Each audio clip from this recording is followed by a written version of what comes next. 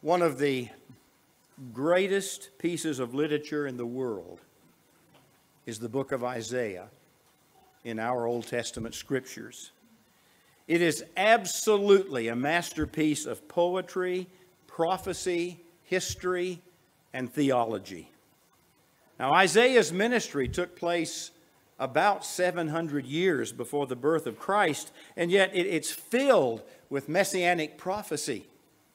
It is Isaiah who spoke of the virgin birth of Jesus in chapter 7, verse 14, and Matthew quotes that in relation to the birth of Jesus. It is Isaiah who spoke the beautiful words that we hear read every Christmas. For to us a child is born, to us a son is given. He will be called Wonderful Counselor, Mighty God, Everlasting Father, Prince of Peace. It was Isaiah who penned those words. So with such a marvelous book at our disposal, you shouldn't be surprised that today's great text is from that book. We're going to look at a passage taken from the prophet Isaiah. And the passage we're going to look at, and you need to understand this, it falls within a section that describes the servant of the Lord. And that's Isaiah 49 through 55. The servant of the Lord. And on one level, the servant of the Lord is none other than the nation of Israel. Because God says in chapter 49, verse 3, "You're my servant, Israel, in whom I will display my splendor." But on another level, this applies to a person who arises out of that nation. The nation of Israel failed to carry out the will of God, so it was that person who brought God's will to its full and final realization, and that person, of course, is Jesus the Messiah. Our text for today is going to tell us about his travail, his suffering, and his victory, his triumph, all through which he accomplished the divine purpose. So we begin reading in Isaiah 52, verse 13, and we'll read through the end of chapter 53 from the New International Version. What a great passage, folks. If I don't do anything else but read this to you today, you should be blessed by it. "See, my servant will act wisely. He will be raised and lifted up and highly exalted. Just as there were many who were appalled at him, his appearance was so disfigured beyond that of any human being, and his form marred beyond human likeness. So he will sprinkle many nations, and kings will shut their mouths because of him. For what they were not told they will see, and what they have not heard they will understand. Who has believed our message? And to whom has the arm of the Lord been revealed? He grew up before him like a tender shoot, and like a root out of dry ground. He had no beauty or majesty to attract us to him, nothing in his appearance that we should desire him. He was despised and rejected by mankind, a man of suffering and familiar with pain. Like one from whom people hide their faces, he was despised, and we held him in low esteem. Surely he took up our pain and bore our suffering, and yet we considered him punished by God, stricken by him and afflicted. But he was pierced for our transgressions. He was crushed for our iniquities. And the punishment that brought us peace was on him, and by his wounds we're healed. We all like sheep have gone astray. Each of us has turned to his own way, and the Lord has laid on him the iniquity of us all. He was oppressed and afflicted, yet he did not open his mouth. He was led like a lamb to the slaughter, and as a sheep before its shearers is silent, so he did not open his mouth. By oppression and judgment he was taken away. Yet who of his generation protested? For he was cut off from the land of the living. For the transgression of my people he was punished. He was assigned a grave with the wicked, and with the rich in his death, though he had done no violence, nor was any deceit in his mouth. Yet it was the Lord's will to crush him and cause him to suffer. And though the Lord makes his life an offering for sin, he will see his offspring and prolong his days, and the will of the Lord will prosper in his hand. After he has suffered, he will see the light of life and be satisfied. By his knowledge, my righteous servant will justify many, and he will bear their iniquities. Therefore I will give him a portion among the great, and he will divide the spoils with the strong, because he poured out his life unto death, and was numbered with the transgressors. For he bore the sin of many, and made intercession for the transgressors. Now, folks, any approach to this passage, I think, has to be characterized by reticence and by reluctance. I really don't feel worthy to preach from this passage, but God has given me that opportunity. But this is just holy ground. There's nothing in all of Scripture more arresting than this picture of the servant of the Lord. And I think as you read it, you're aware of this appalling gloom. There's this picture of suffering, and yet it shines with this brilliant glory. And you have both of those things in this passage. So I just want us to come near with the realization that we're dealing with matters that are ultimately too deep for final interpretation. We are indeed on holy ground here. Now, some 700 years before the birth of Jesus, Isaiah wrote these words. He spoke very clearly about the Messiah, and especially about the death and the triumph of the Messiah. And this passage is so graphic, it is so pointed, it is so clear that I understand that there are Jewish lectionaries that have omitted it from public reading because it is confusing to those who don't believe that Jesus is the Messiah that was talked about here. As I read the text, I'm sure that you, if you were listening, if you were following along, you saw Jesus in every line, because that's who it's talking about. Now, the introduction to the text is chapter 52. That's why I went back there. Chapter 52, verses 13 through 15. It begins with the words in the NIV, "My servant will act wisely." The Revised Standard Version, the New English Bible, today's New Living Translation, and the Complete Jewish Bible all use the word prosper instead of the word wisely, or they use the word success instead of the word wisely. And that may be the better translation. The Lord, my servant will prosper. My servant will succeed. And his prosperity comes as he is raised and lifted up and highly exalted. And that's exactly what happened to Jesus. As Paul told the Philippians, therefore, because of what he did, therefore God has highly exalted him, talking about Jesus, to the highest place and gave him a name that's above every name. Philippians 2, verse 9. But before that exaltation, there had to be a time of suffering and agony and sorrow. And I want you to look at the beginning of verse 14, if you have your Bibles open. Just as there were many who were appalled at him. Most of your Bibles will have a footnote indicating that the word him could be translated you. Just as there were many who were appalled at you, speaking to the nation of Israel, so this is how they looked at Jesus. I think that's a good translation as well. In the eyes of the world, the nation of Israel was nothing. A tiny little group of people trying to hang on to their sovereignty for dear life. They couldn't possibly be God's chosen people. Not that bunch. And so just as many were appalled at you and astonished that that claim would ever be made, so it was with the Messiah. He was considered nothing by this world, folks. He was disfigured, as Isaiah talks about, marred beyond recognition. People in the world are astonished. They're appalled at that idea. That man hanging on the cross, no way he can be the Messiah. No way he can be the Son of God. Because to the world, suffering is not the way to victory, but it is God's way. And because of this disfigurement, because of the suffering that he goes through, Isaiah says he will sprinkle many nations. Now, you know that all through the Old Testament, the word sprinkle refers to purification. It refers to cleansing, to washing. It's the word used to refer to the sacrificial blood that's sprinkled on the altar. And he's saying that here, this servant of the Lord, he's going to cleanse the nations with his blood.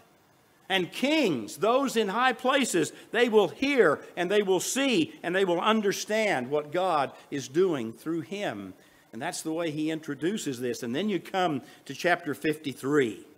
And in verses 1 through 9 of that text, Isaiah paints a vivid picture of the travail or the suffering of the Lord's servant. First of all, we see him being rejected, verses 1 through 3.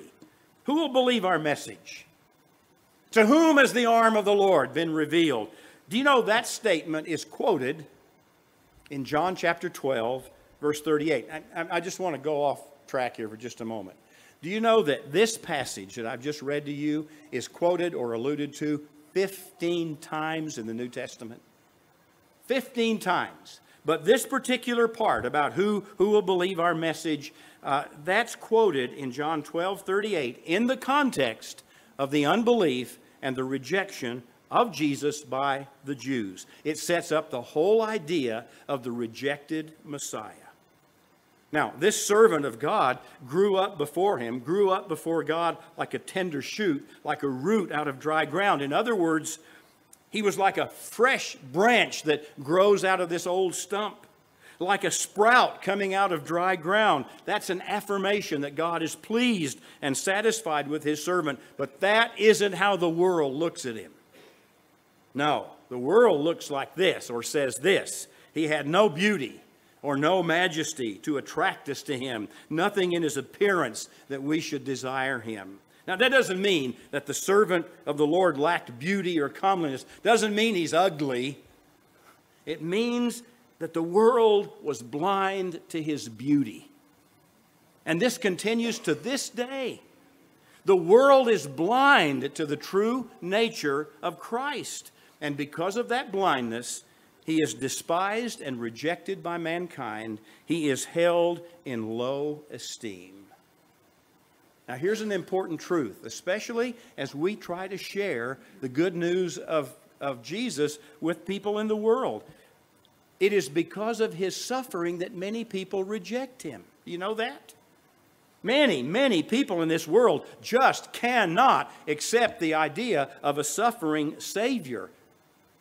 And there are even people in the church who reject the bloody gospel. That's what makes him unacceptable. That is why they despise and reject him, because of his suffering, because of what he did. But that's what God does, and that's how God works. Now, in verses 4 through 6, this rejected servant of God is portrayed then as the vicarious sufferer. In other words, what he did for others. He did for us. I want you to notice the wording again, all right? Listen. He took up our pain. He bore our suffering. He was pierced for our transgressions and crushed for our iniquities. And the punishment that brought us peace was on him. By his wounds we are healed. The Lord has laid on him the iniquity of us all. He bore the sins of many. The substitutionary suffering of the Messiah is a theme that's found throughout the New Testament scriptures. In our sinfulness and in our failure, he died for us. He is the vicarious sufferer. And that's what's presented there in verses 4 through 6. And then you come to 7 through 9, and you see the servant portrayed as a lamb. And that's why we picked out these songs, so many songs about the Lamb of God and taking the sin of the world and all of that.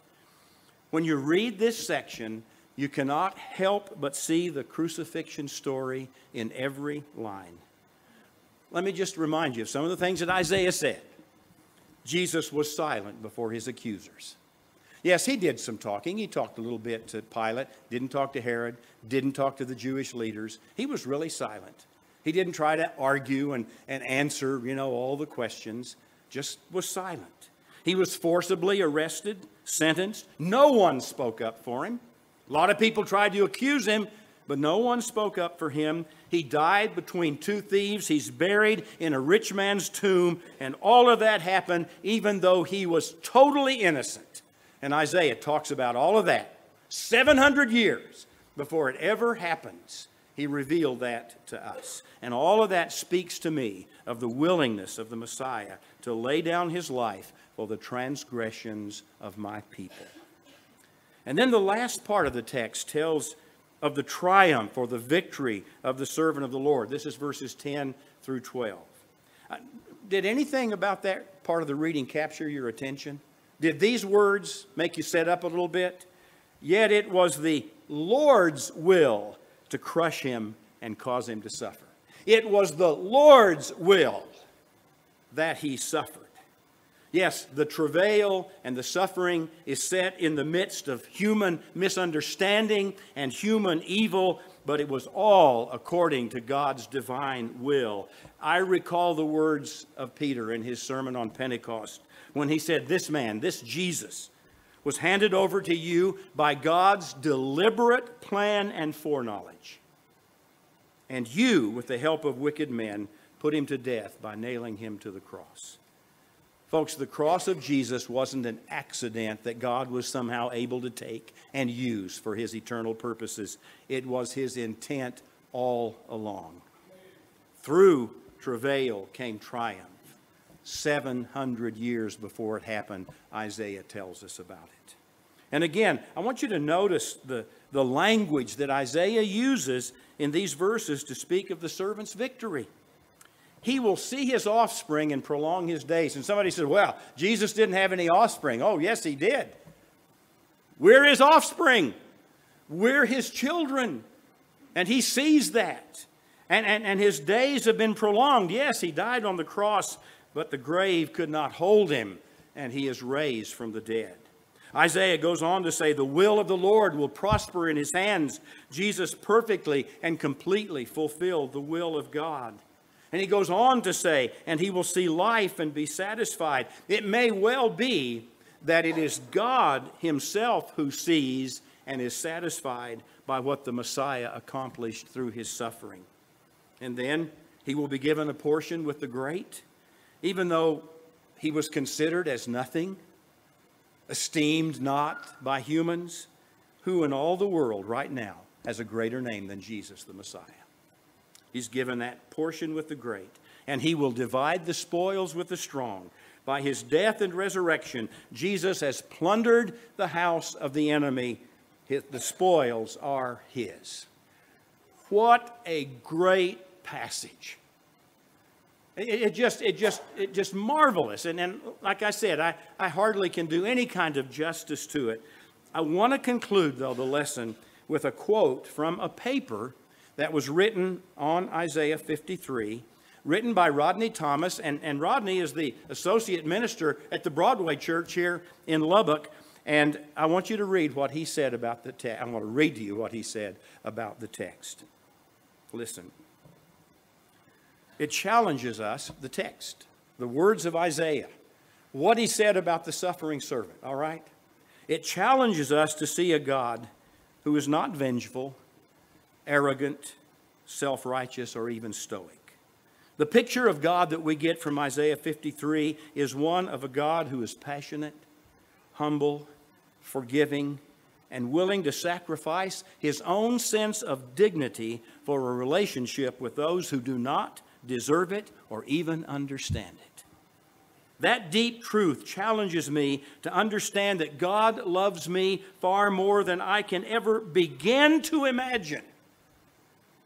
And he has reached out and continues to do so despite my blindness, my ignorance, my naivety. In the crucified Messiah, I feel that I begin to capture a glimpse of the heart of God, and it's truly awe-inspiring and at the same time frightening.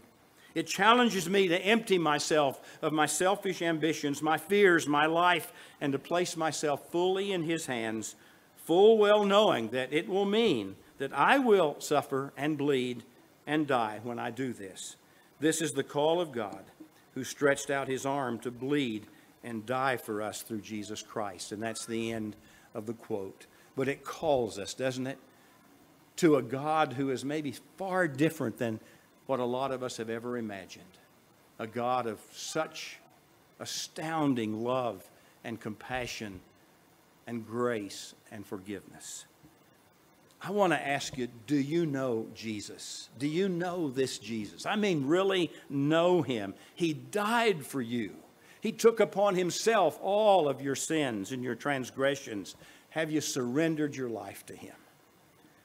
That's what we invite you to do today. In light of this passage, in light of who Jesus is and what he's done, we invite you to come, to confess his name, to acknowledge that he's your Lord, to be buried with him in baptism if you've never done that. We invite you to do that. The invitation of Paul continues to ring in our ears to this very day when he said, God was reconciling the world to himself in Christ. We implore you on Christ's behalf, be reconciled to God. Please. He wants you to be reconciled to him. He's done all of this for you from the very beginning. You know, one of the songs we sang, the Lamb of God, slain from the foundation of the world. It's not an afterthought. It's been God's plan all along.